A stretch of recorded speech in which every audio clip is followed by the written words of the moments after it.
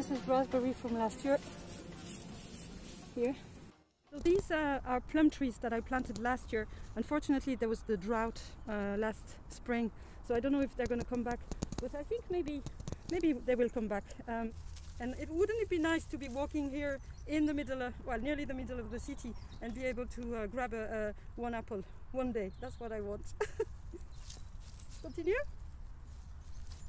A friend of mine gave me these bulbs today. Okay, I'm waiting for rain maybe to wet my planting, but I always walk around with little tools like this. So I'm going to add a few bulbs in here and see what happens.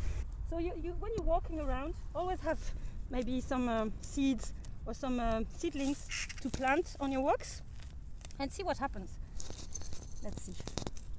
That's all I do, you know, and if it doesn't survive, it doesn't survive. It's not a competition, it's just a pleasure.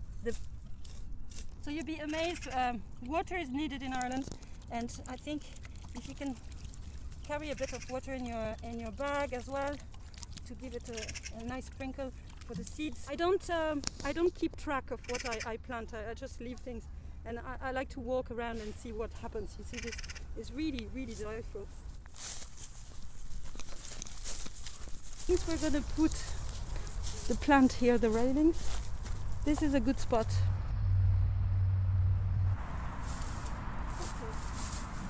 You see, the ground is wet, and here is okay. It's okay. Like they get enough. Nice. Give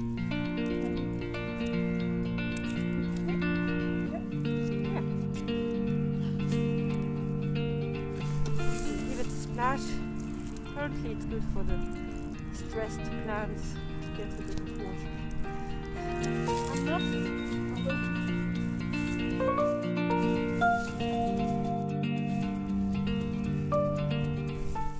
So I'm finished. I feel great. If it doesn't work, it doesn't work. Guerrilla gardening is about throwing things in the wilderness in urban settings and see what happens if you don't help it. It's not your garden. You have to kind of let the nature take over.